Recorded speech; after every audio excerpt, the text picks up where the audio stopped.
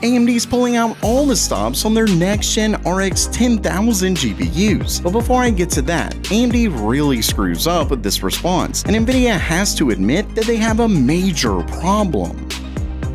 Welcome everyone to Gamer Melt.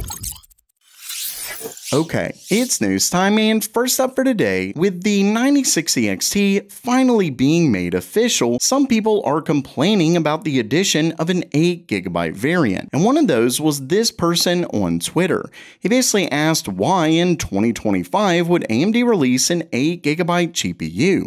Good question. And in response, AMD's own Frank Azor tried to answer this question. As you can see, it says, majority of gamers are still playing at 1080p and have no use for more than 8GB of memory. Most played games worldwide are mostly esports games.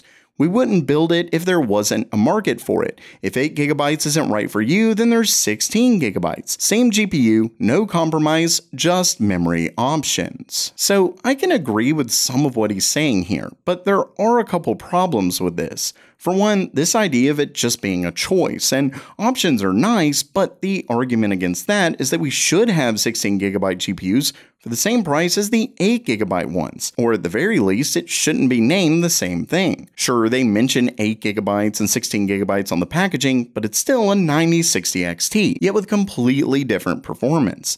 And to further prove my point here, he also mentions that it's made for playing at 1080p.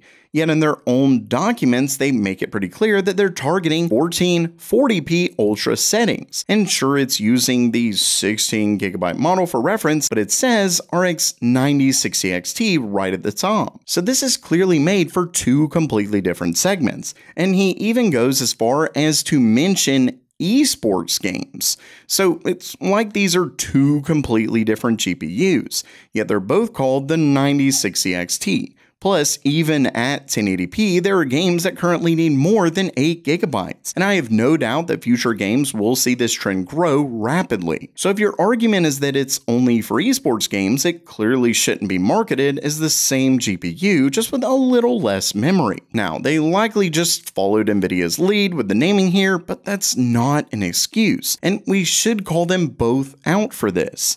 Basically, this is a problem that both companies have, and we certainly should expect more from them. But first, the people have spoken. Micro Center is the #1 tech retailer in the US according to PC Mag's readers, and it's definitely well deserved. And they sponsored today's video, so I can tell you just how awesome they are. For starters, they're one of the only places you can physically go that has everything you could want for a PC build. I'm not talking about a couple motherboards off in the corner, but a wall of motherboards, rows of PC cases, power supplies, all the RAM you could want, even custom water cooling parts. They seriously have it all. And they actually have helpful staff that know a lot about PC parts. I have no clue how they can do all of that and still have some of the best prices in the industry, but they do. And to make things even better, they're finally gearing up to open their Santa Clara, California store. They really mean it this time. It's right around the corner. Finally, May is their desktop deals event with awesome deals on over 150 desktop PCs. So check those out and info about their upcoming store down in the description below.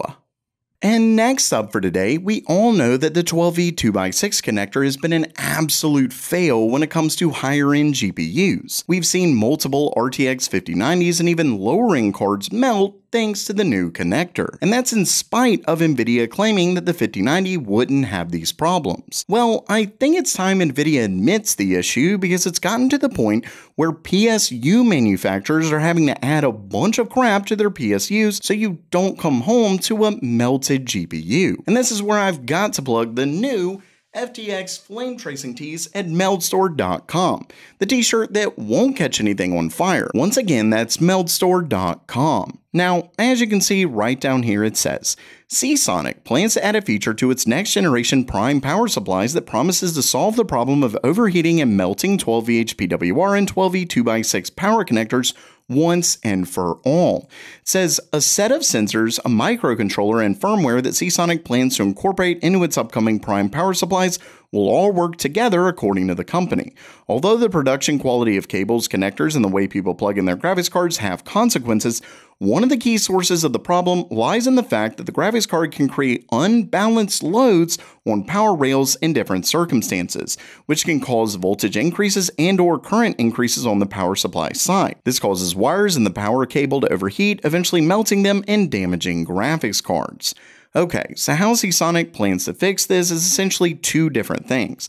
First up, the contemporary premium power supplies can monitor their voltage output and current and can alert PC owners of malfunction. Seasonic proposes to use a special external device to tell users about the problem, as well as enable end users to monitor their connectors while using their graphics cards. But obviously, as it states, that doesn't work if you're not at your computer. And what they plan to do there, they've actually added circuitry with sensors that measure temperature and current on 12V 2x6 power connectors near the PSU. If the temperature or current exceeds design thresholds, next generation Seasonic Prime PSUs will not only notify the owner using an external device, but will also trigger over temperature and over current protection that the power supply already has and therefore shut down the system. Now, while I know a lot of you will likely think this is just wild, a PSU that has to add all of this just so your GPU doesn't melt, but I don't blame Seasonic for trying to solve a problem they didn't cause. If anything, this is mostly on Nvidia. Now, I know that PCI SIG is governed by multiple companies, not just Nvidia, but they're the ones who required AIBs to include this connector on their higher-end GPUs. So I really think this squarely falls back on Nvidia. This is just other companies trying to make sure it doesn't happen. And I do see some people sort of annoyed, well, what if what I'm working on is really important? Though I will say most people likely would rather their computer turn off, potentially losing some kind of document or something, than your GPU, especially if it's like a 5090, be damaged. With that said, you probably can turn this feature off, but regardless, once again, I squarely think this is an issue with Nvidia. If they didn't cause this by forcing AIB partners to use this new connector, we wouldn't even be talking about this. And lastly for today, this story is a little old at this point, but not many people covered it, and I think it really proves that AMD is pulling out all the stops with their next-gen RX 10000 GPUs. Remember that AMD has already confirmed that their next-gen architecture is codenamed UDNA, and that's because they're unifying their RDNA and CDNA architectures into one thing, which is sort of opposite of what they did when they went from their GCN architecture to RDNA and CDNA. Either way, this is clearly a big step for the company, and a Redditor actually compiled an overview of multiple patents that AMD has been working on over the last few years. These are all publicly documented, so we know they're real. And what he found is that, let's just say, AMD isn't playing around.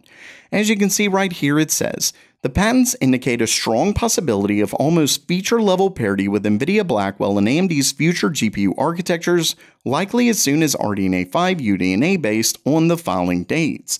We might even see RT performance parity with Blackwell at ISO raster performance that's an identical FPS drop percentage-wise between architectures. It goes on to even state that if more architectural changes make their way into next-gen RDNA than those afforded by the current publicly available patent filings, then it is very likely to exceed Nvidia Blackwell on all fronts. Now, we know that RDNA 4 was already a huge jump in terms of ray tracing performance for AMD, but if all of this makes it to UDNA, they could see that yet again. So to quickly go over some of these, we first have new BVH management, which is a huge one. Remember that I recently went over a claim that next-gen UDNA would get CDNA's dedicated BVH hardware, which really makes sense of why they're combining their CDNA and RDNA architectures.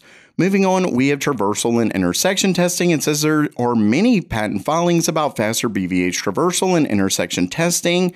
Then there's also patent filings mentioning linear swept spheres-like functionality. This is important for RT hair, fur, spiking geometry, and curves.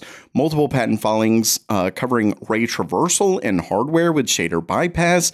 basically tons and tons of stuff for ray tracing. This is obviously AMD realizing, okay, we've really gotten ourselves behind when it comes to ray tracing on RDNA, and we really need to fix this. So it's clear that AMD is taking this seriously. And obviously I know a lot of people really aren't interested in ray tracing, but it's become pretty apparent that it's not going anywhere. So AMD definitely needs to catch up, and at least from this, it looks like they may catch up or even leap over Nvidia. Now, I know that we're really just talking Nvidia's current gen GPUs, but who's to say that next gen is going to be really much better in terms of ray tracing? It does seem like that performance jump, specifically within ray tracing, isn't that much better. It seems to be slowing down more and more each generation. Really not sure, of course, but at least from this, AMD seriously isn't playing around.